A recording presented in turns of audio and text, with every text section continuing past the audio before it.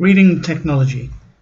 With the spread of hypertext and other electronic text types found on the internet, the explosion of reading on mobile devices, blogging and social media sites such as Facebook and Twitter, and the rise in popularity of ebooks, the kind of reading that people are doing now has changed dramatically.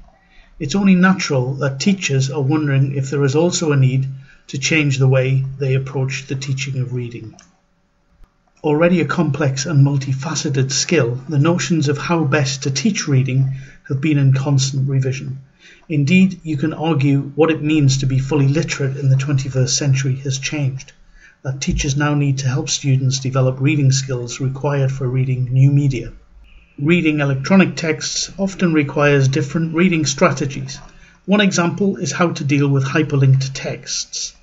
Indeed, the very nature of a text itself has changed, with new genres such as email, chat, blogging and microblogging gaining popularity.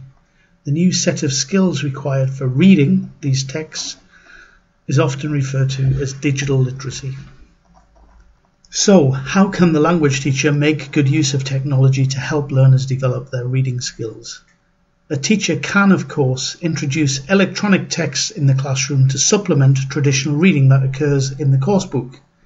There are also other ways that teachers can use technology to help learners with such sub-skills as skimming, scanning, reading for gist, activating schema, and inferencing.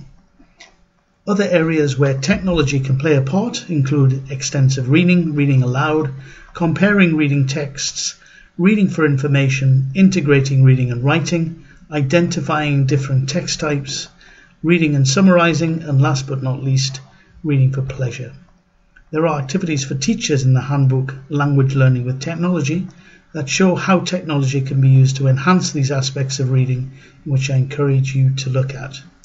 I also encourage you to share your own views, ideas and links to web tools in the reading forum, and so exchange opinions and share what has worked in your own context with other educators working in the field during this course.